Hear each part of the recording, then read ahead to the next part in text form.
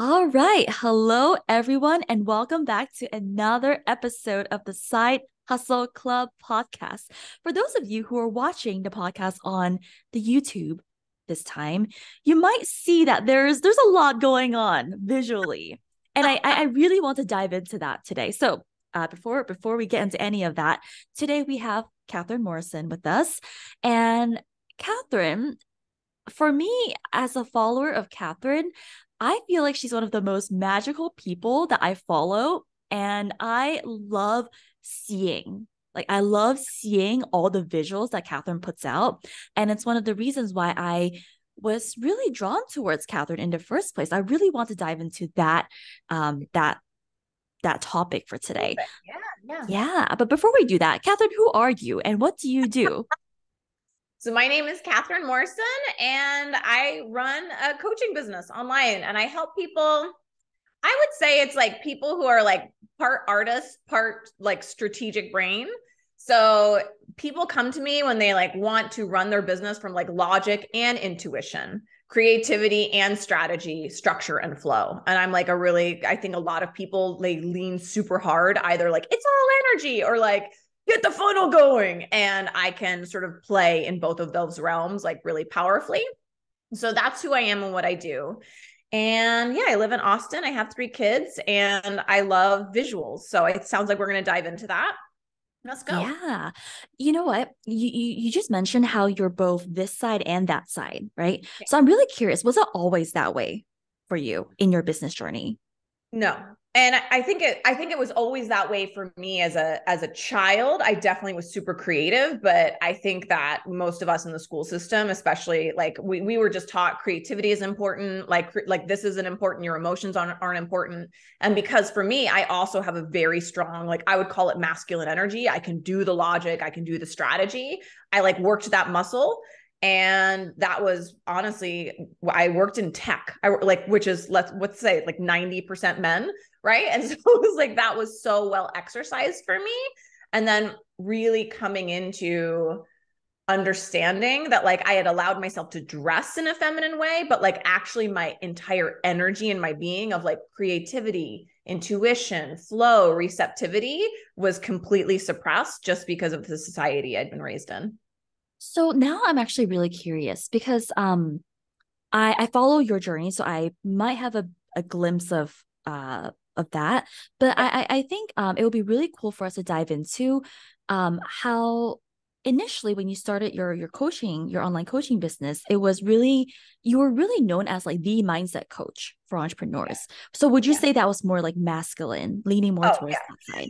Yeah. I mean, like when I first came, and I think it was honestly for a lot of people who come from like more like structured society, if they come into personal development or coaching, mindset's a really nice sort of like beginner level of like when I learned one of my first tools was like cognitive behavioral therapy stuff. Like some people call it the model. Everybody has a different name for it, right? But I'm like, oh, like my feeling can go inside a line here. And like I can break down everything like a mathematical formula.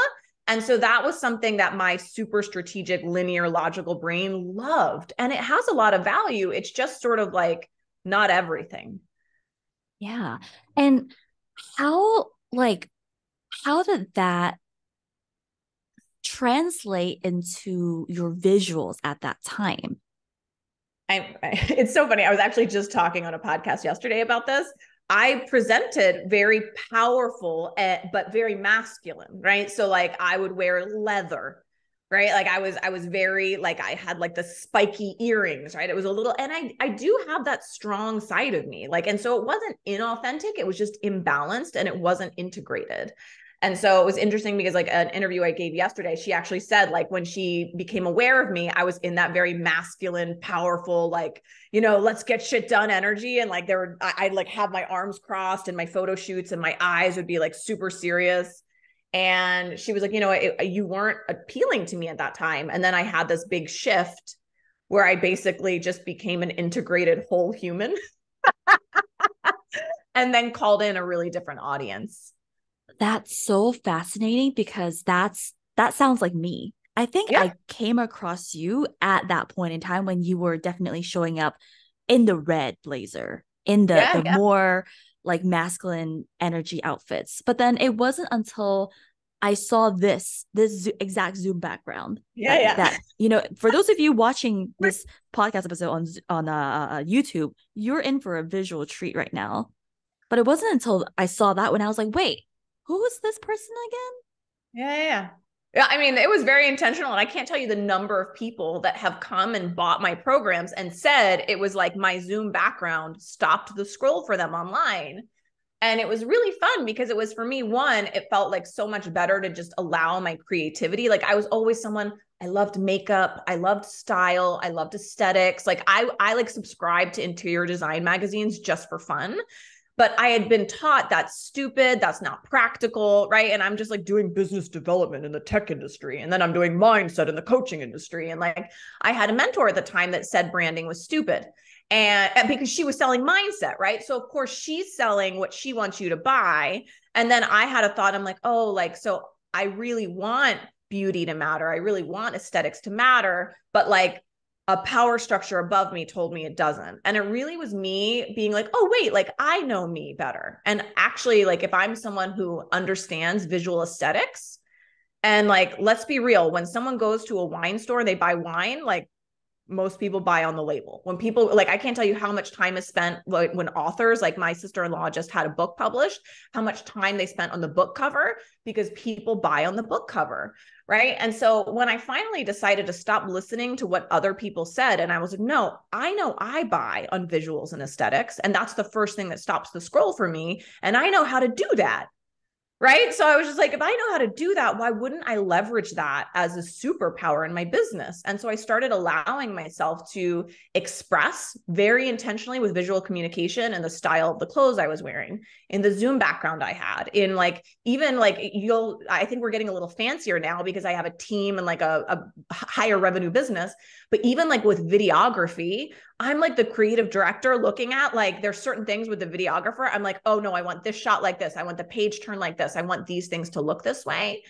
And I do think it's important because it's not like only women have this ability. I actually have a friend, he's a man, and he's like a very well-known architect and interior designer. And he called me out on this the other day. But I do think a lot of women have this desire, this love of beauty, this love of aesthetics. And we've been told it's stupid and impractical and it doesn't matter. And what I want to say is, it's actually, if you have a desire to leverage that, you can print money from your ability to understand visual communication and aesthetics. Now that this question just popped up as you were speaking, which was how did you decide on the look that you have on right now? Because I know that's probably very intentional. So what was your thought process behind this particular look that you're wearing today? Like, I know you probably have other podcast interviews booked for today. So like, what was the thought process behind choosing this look for today? Well, so, I mean, we could get into a whole thing, but it's like whenever I'm like at my desk, I have to think about what visually will work with the background. There's days where I wear something and I'm like, oh, this color actually doesn't work with what I'm wearing. Right. But then there's just certain things where it's like, what am I wanting people, if this is the first thing, if they were to watch this on mute, what would they know about me? Right. And like, if they were to watch this on mute, what they would know about me is that like, I'm someone who's bold enough to show up in color. I took the time to like accessorize. I'm fun. I'm playful. Right. And they would also probably read from my body language that I'm very confident.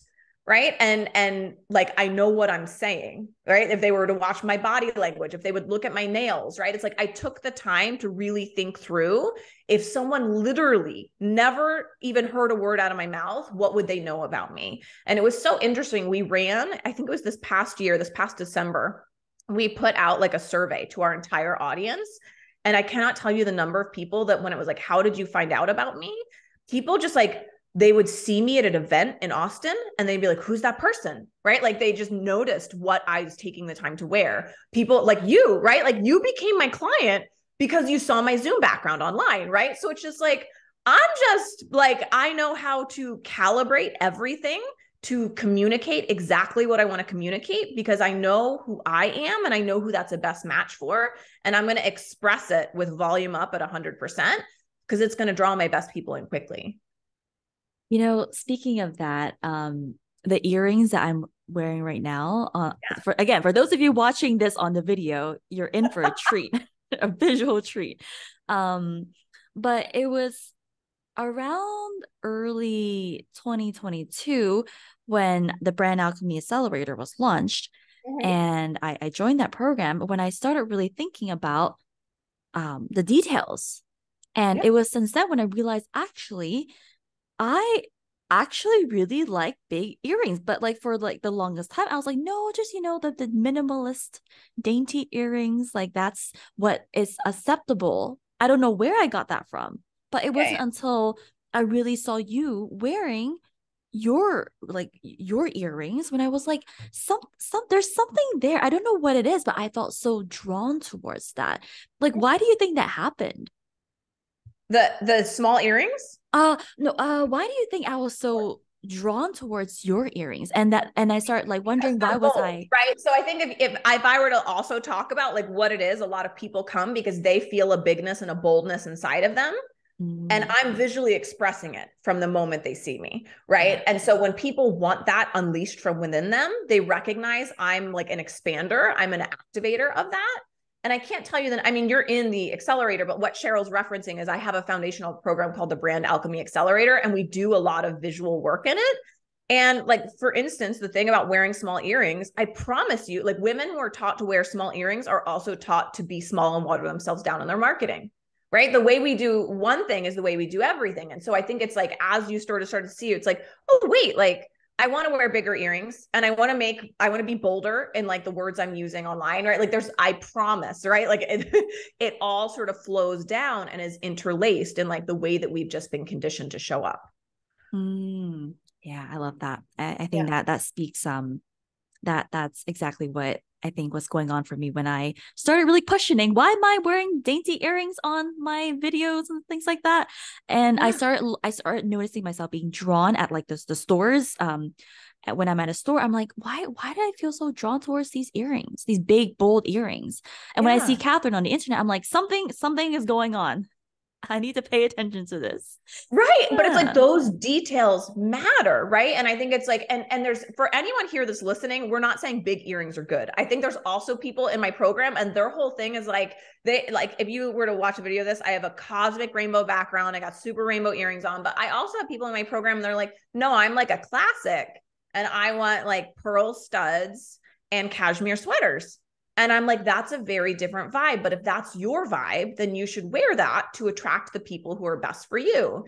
And so I think it's like to just make clear that like Cheryl's just saying like there's like a boldness. And I think it's like not even necessarily boldness that people are always attracted to with me. It's more just how deeply embodied I am in myself. Right. And I think that is like very much what the accelerator exists to do.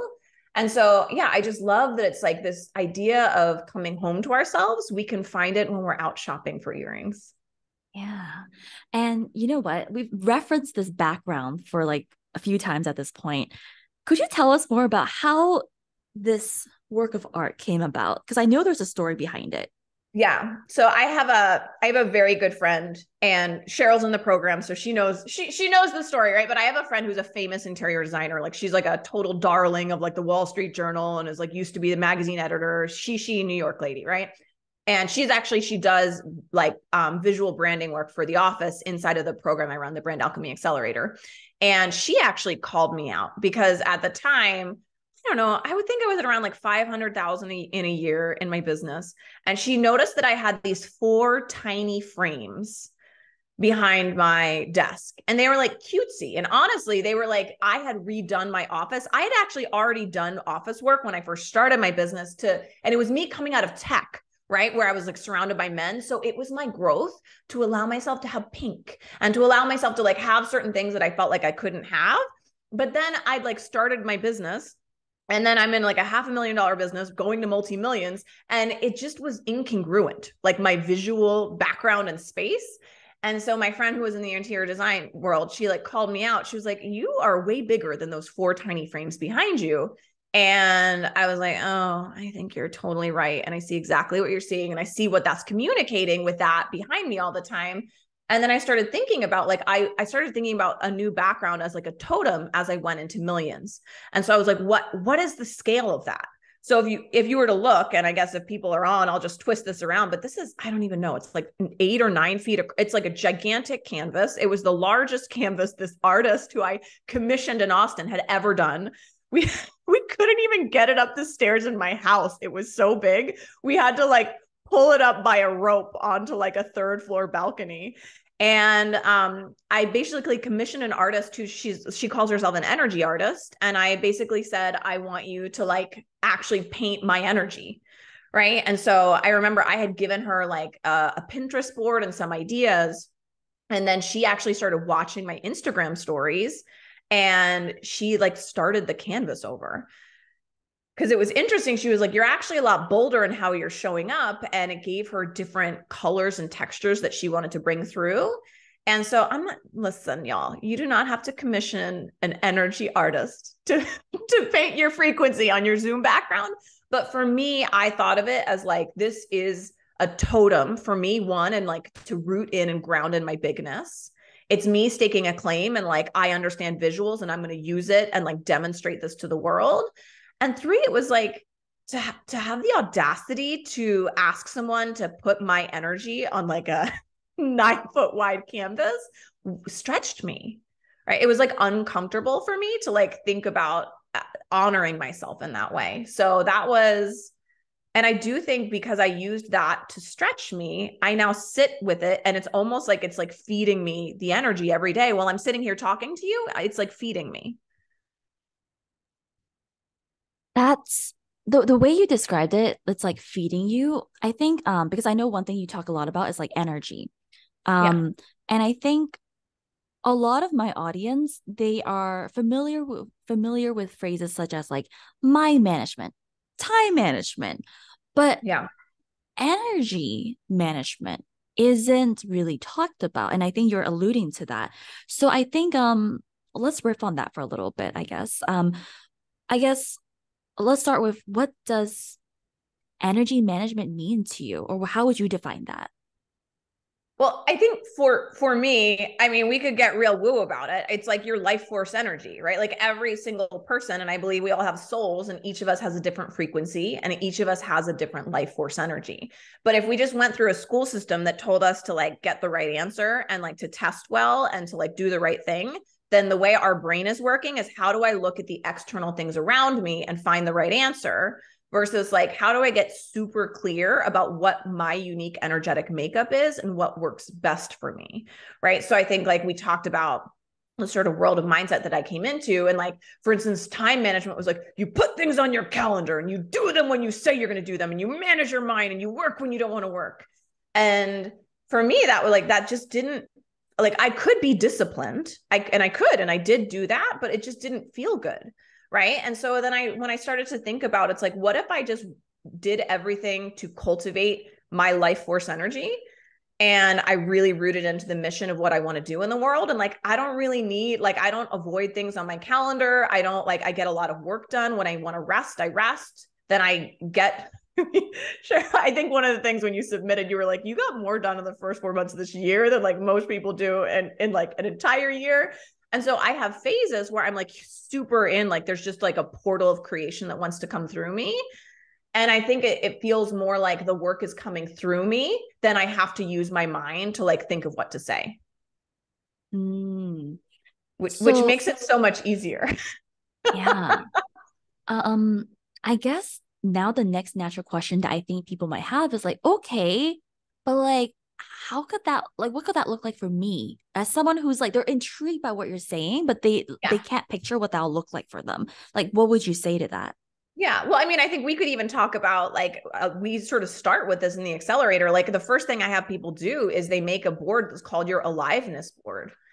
And like, I have people root into like, what's the next revenue level. And it's always something where it's like, you would have to become a completely different person. And I also like to think of it as, wait, am I allowed to curse in your podcast? Yes, go ahead. Okay. If anyone knows me, I have a little bit of a sailor mouth, but I just think of it as like, who are you at 0 fucks? When you like really just don't care what anyone else thinks. And that's your energy, right? I think it's just like, and it's such an easy thing for us to think about. Like, if I really gave 0 fucks about what anyone else thought, what would be coming through me? And I mean, like, then that just brings into stark awareness all of like, so many people are way out of alignment with what that person is for them. Yeah. Giving zero fucks. I my brain is like going all over like going different directions right now, so I'm trying to like pull one thought. Let's make a pivot here.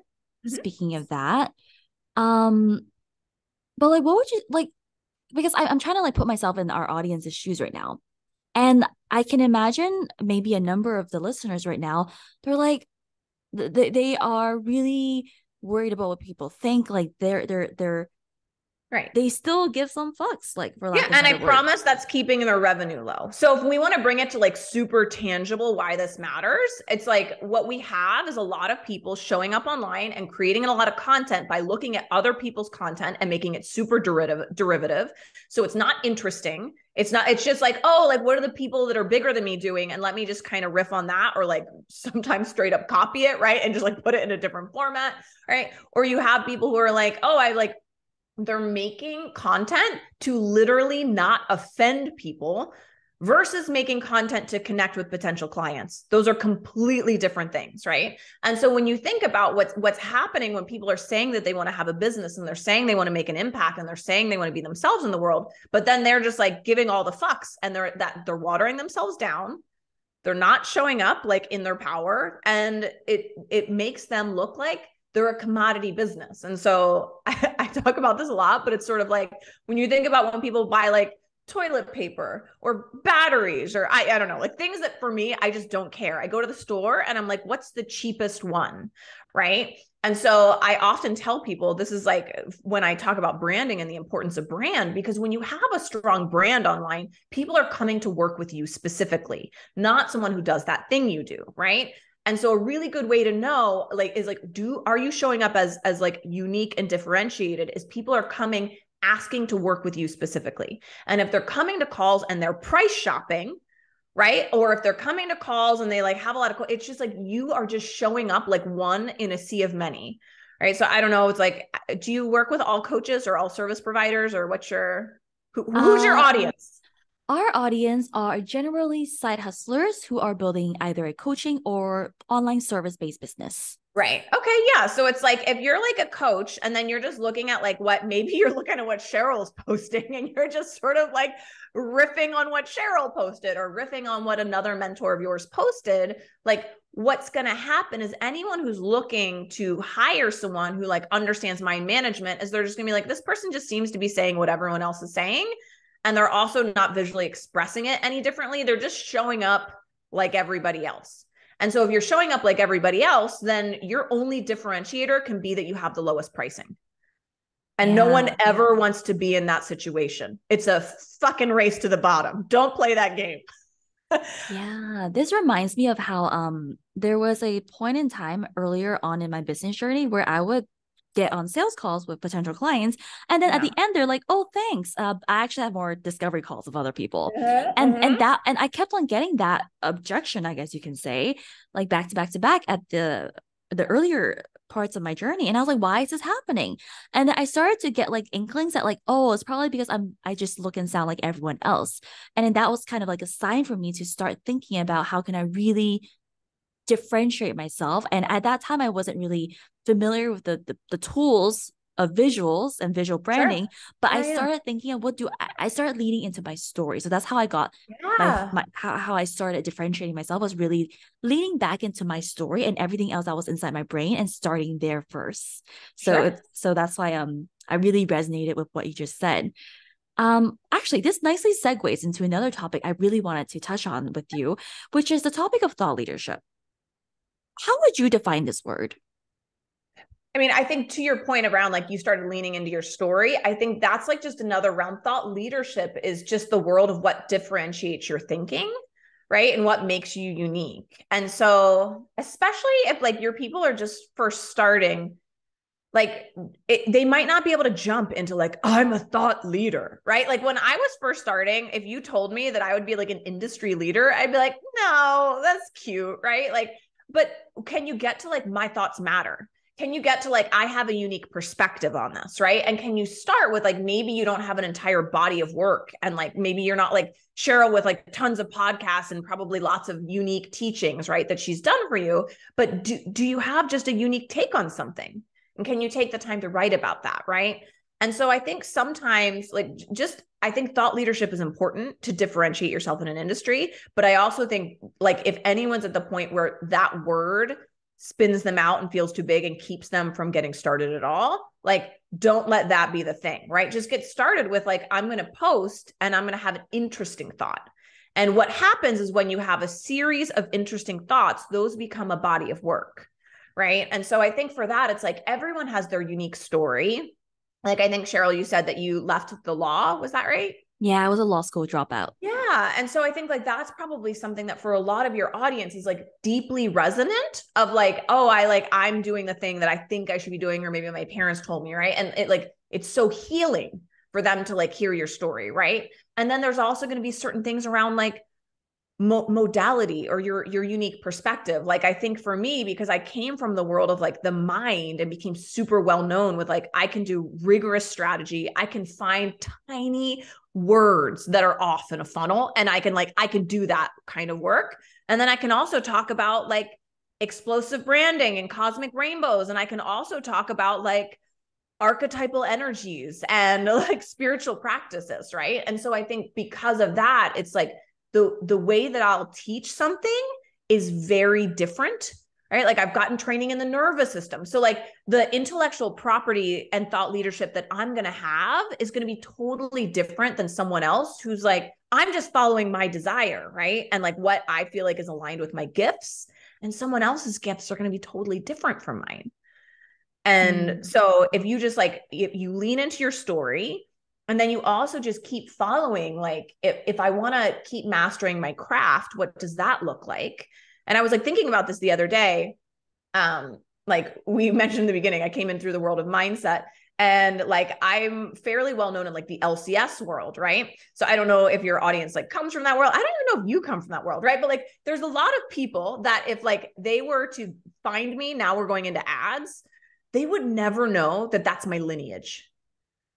Right? Like they wouldn't know, because at this point it's so well blended. My body of work, my thought leadership, I do shamanic practices. I do nervous system regulation. I do like mindset management. I can like, and because it's all blended together, I give homage to my lineage. I'm like so proud of like everything that I've learned, but at the same time, I'm different. You can't get what I teach anywhere else, because like I have a very unique perspective. And I think the same thing is going to be true. Like no one has Cheryl's story and Cheryl's tools and Cheryl's concepts the way that Cheryl has, right?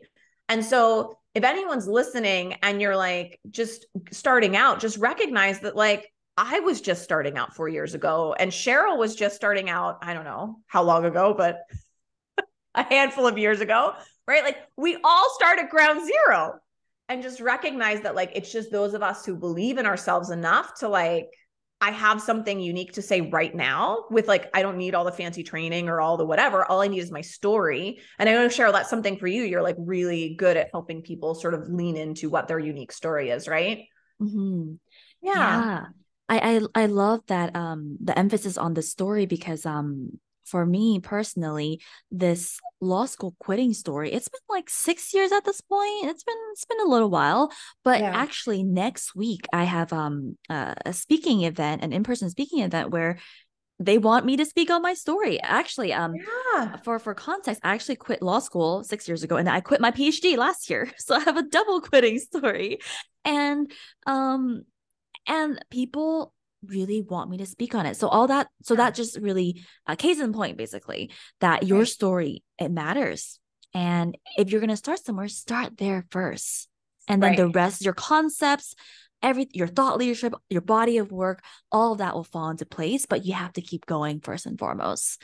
Right. And I think it's like so interesting to think about, like your story is going to repel some people, but it's going to attract the right people. Right. So like for Cheryl's, there's some people that like hear Cheryl's story and they're like, oh, wow, I can't believe she left the law. And and then she gave up her PhD. Like, what is she thinking? Right. Like she's crazy. And then there's like other people that are like, oh, Cheryl just went for it. And she's like building this online business and she's like making all this money and she's doing stuff that she like loves to do.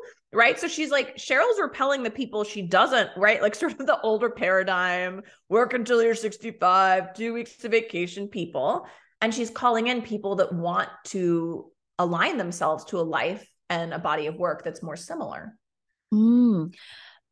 For the audience member who is listening and thinking like, okay, I know what my story is. I know what I want to say, but I feel like I'm gonna go into panic mode if I share my story and like I know someone disagrees with me or someone judges me. Like how could they at least start to calm the chatter in their minds? Any thoughts on that?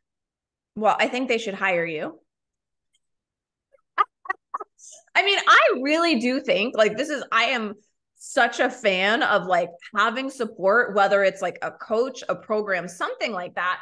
Because one, yes, could I give you a tip on like deep breathing and regulating your nervous system and getting clear about like, what are you afraid they're going to say? And where do you agree with that? And like, how can you unwind that thought?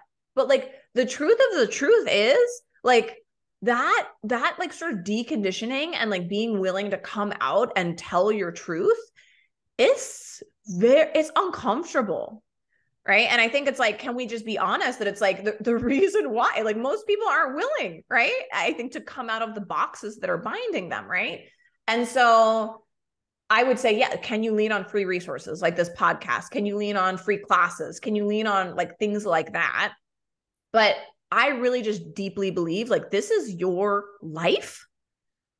This is your story. And if you're recognizing, at least for me, whenever I want to do something where like I want to straight up puke because it's like so far out of my comfort zone, I for sure know I want to have either a mentor, a community, like whether it's a program that I join with a community or a mentor or coach to hold me through it. Because support matters, right? And if we're doing super scary things and we feel like we're alone, it's so easy to quit. And like the other thing I'll say is like, because I see some people, they like they like don't value themselves enough to like invest. And then they're trying to like cobble together peer like accountability stuff. And then everybody's just like scared and freaking out. And so, I mean, if you want to ask me the question again and tell me to like say a tangible tool, but like, I really think the best advice I could give is like, put yourself into a container that's going to support you through like probably one of the scarier chapters of your life, right? Because it's like super easy. Like for instance, like if you go to law school, like, oh, that's hard, but it's not putting you outside of any comfort zone that society put, right? Whereas like coming into your alignment and doing what you want to do in the world, you're like probably leaving, like you probably have like friends and like moms giving you side eye, and you're going to want a support system that's not giving you side eye. Yeah, I love that because I've definitely shed more tears building my business than in law school. I've cried more building my business than anything else. Yeah. I'm now super curious. Because we touched on like the topic of like fears and things like that. I'm super curious, like what were your fears in your journey, in different stages of your journey? Like, I mean, if we go back to just even thinking about like, we're talking to your audience and you said they're side hustlers, so they're earlier on.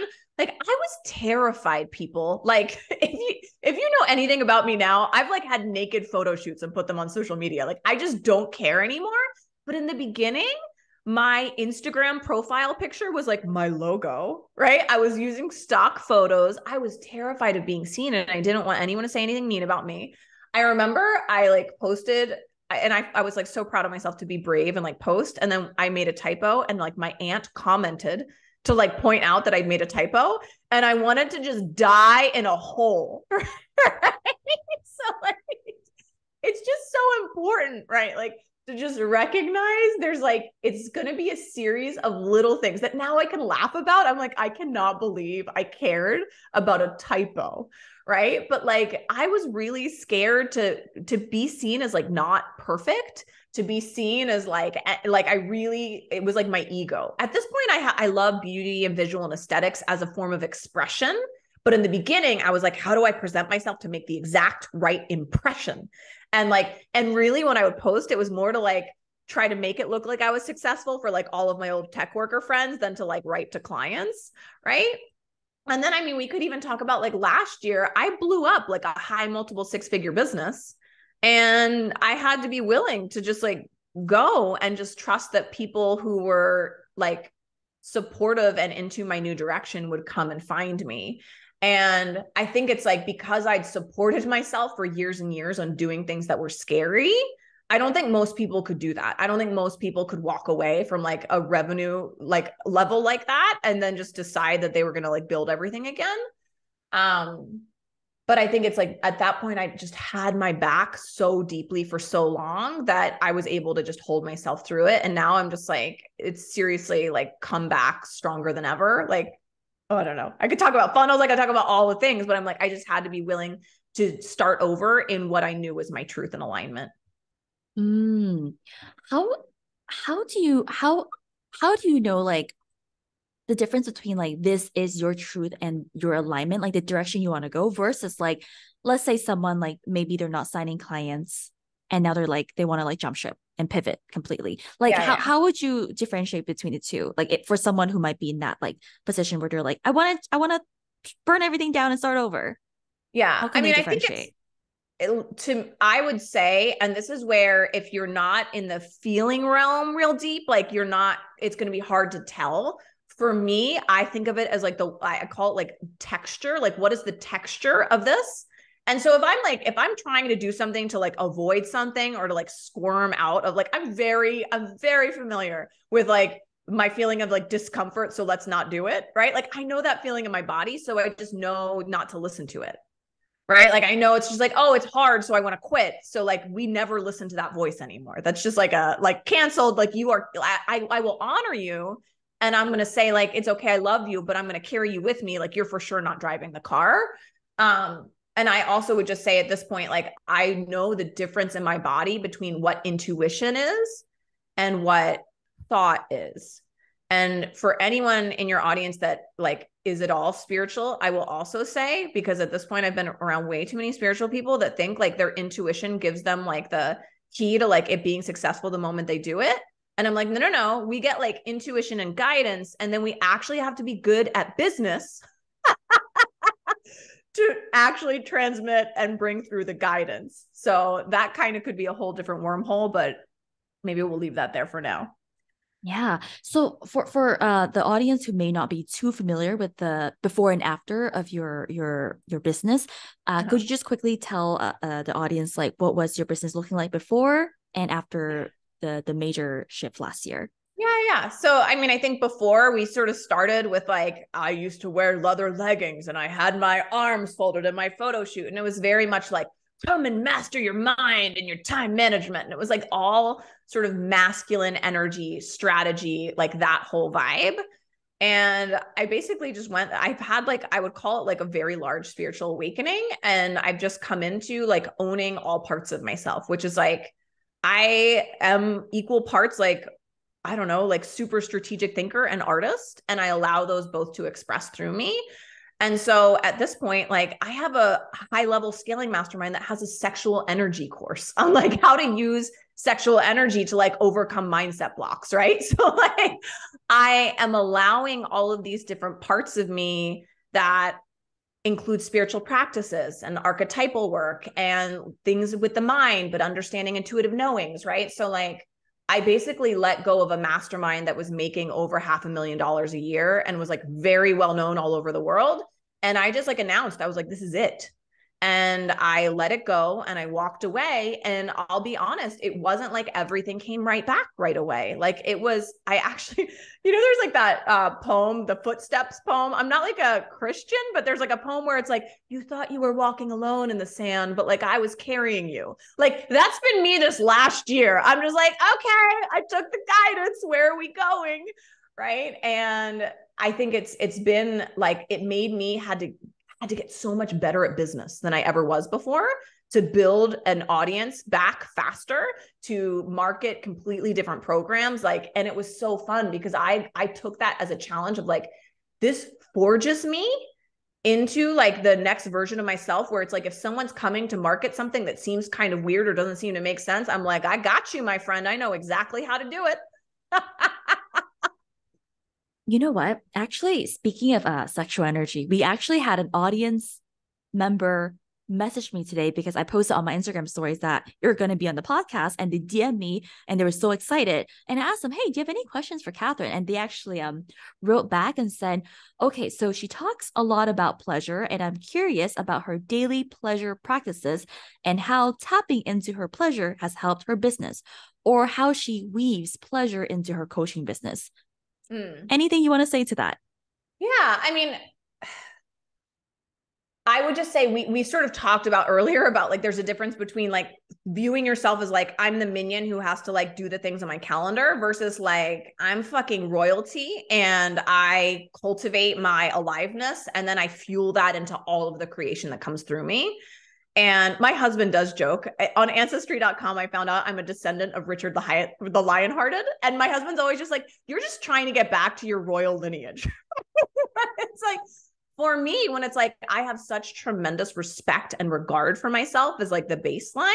And that's where it starts. So like, if I want to take a bubble bath, I took like an hour-long bubble bath to start my morning, right? Like I just allow myself things that nourish me, because I recognize when I'm nourished and when I'm in my pleasure and when I'm at my best, that's when my creativity is at its highest. That's also when my strategic thinking is at its highest, right? Whereas like, if you think about people that like think that they're like, their value is their productivity, they're often overworking. They're not sleeping enough. They're fueling themselves oftentimes with caffeine and alcohol, right? And like, and their output actually becomes like not their best work. They're working at like maybe half capacity.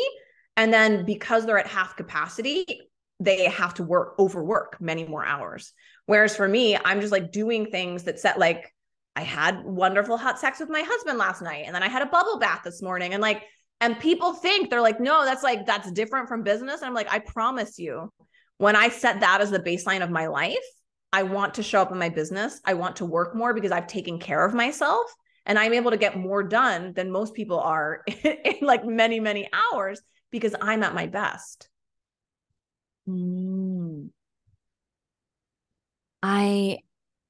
Okay. I think the audience members who get it, like it's clicking for them. They're like, Yeah. but Kathryn, I don't have time for all of these things. Just any final words for that? Yeah. I mean, I think it's funny. There was like a meditation guy once when someone was like, I don't have time to meditate. Then he was like, then you need to meditate longer, right? Like if you're like so dysregulated that you don't even have time to like sit down and meditate for 10 minutes, right? And so I do think, and I remember just like having this feeling, I was on this hamster wheel where it was like, I had to work all the time and then I had to like feed my kid. I had to like do all these things. And I had to be willing to step off the hamster wheel and be like, what here like is really that important? And actually, if I set like, so many people set all of the work stuff they have to do as like the first thing, and then they try to squeeze in a little bit of taking care of themselves if they have time, versus like when I just start with what needs to be in my calendar so that I'm like well cherished and taken care of, I can get more done in an hour, right? Like what takes most people 6 hours, I can get done in an hour.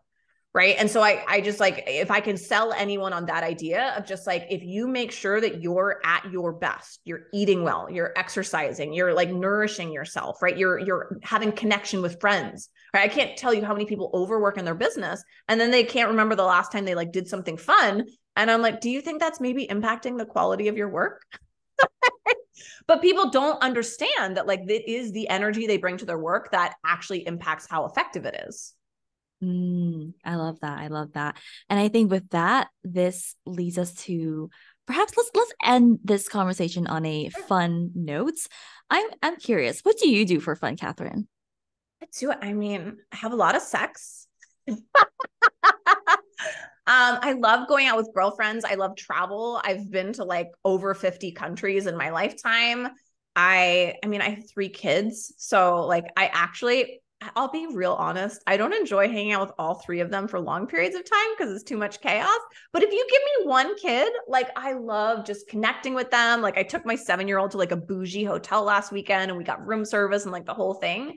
So I think it's probably just like I mean, I love visuals. So I could go shopping and just playing on the internet. Right. So I don't know. I don't really think it's anything that different than like most other people and like what they like to do for fun. I just make sure I'm always doing it. Oh, we're renting a boat. That's what I'm doing. I just told my husband last night, I'm like, so right now I'm doing hot girl summer. Cheryl probably knows because she's in my audience, but I just decided, I was like, I'm having hot girl summer. And like, so I'm just talking to my husband all the time about like, what does hot girl summer mean? And I was like, honey, I want you to run us a boat and I want to like take our friends out and like, we're just going to have fun. So, just do fun things, make memories. That's lovely. And I'm also really, and is podcast season a part of the Hot Girl Summer? Yeah. So I was like, what sounds fun to me? Because I was like, I mean, Cheryl knows this, but you all probably don't know who are listening. The first 4 months of this year, I was like a craftswoman at her workbench, just like so much stuff in the business and back end SOPs and like creating things. And people would like write in to see if I could like come and speak at their summit or like be on their podcast. And it's just like part of running a company is you have to know how to prioritize. But I love connecting with people, right? So like when I got done with those 4 months, I was like, my hot girl summer is like clearing up. I've had so much fun. I think I have like 6 interviews like between yesterday and today. And it's been really nice to connect with you. And yeah, that's part of fun for me is like connecting with you all. So that's Amazing. part of my fun too. Yeah. Well, I had a lot of fun in the past 45 minutes. I'm sure the audience, especially again, for those of you watching the video version of this episode, I'm sure you had a lot of fun as well. So, hey, if you're listening to the audio version, I would highly suggest hopping onto YouTube and subscribing to the channel to see all of this energy here. Way to sell them, Cheryl. I love it. Yes, remember to subscribe when you're there. Hit the subscribe button. Exactly. Alrighty, Kathryn, where can people find you and how can people work with you? Yeah, so you can find me at KathrynMorrisonCoaching.com. I'm going to trust you're going to have this in the show notes, so I don't need to like spell it all out, right? So just go to the show notes. You can find me at KathrynMorrison.com, Coaching.com. I'm on Instagram at Kathryn Morrison Coaching. And my podcast, if you listen to podcasts, which we know you do, I have a podcast called Ascension Through Entrepreneurship. And then I have 3 different programs. I have my branding program, which Cheryl is in. I have my messaging. Actually, Cheryl's on 2 of my programs. So I just joined the other one. Yeah. So I have a branding program called the Brand Alchemy Accelerator, where you really come into like embodying your unique energy and figuring out what that looks like visually. I have a messaging mastermind called Words or Wands. And then I have a scaling mastermind called Pleasure and Precision. Incredible. Thank you so much for being here. And to everyone else who's listening, thank you so much for being here. And I'll see you in the next one. Bye, everyone.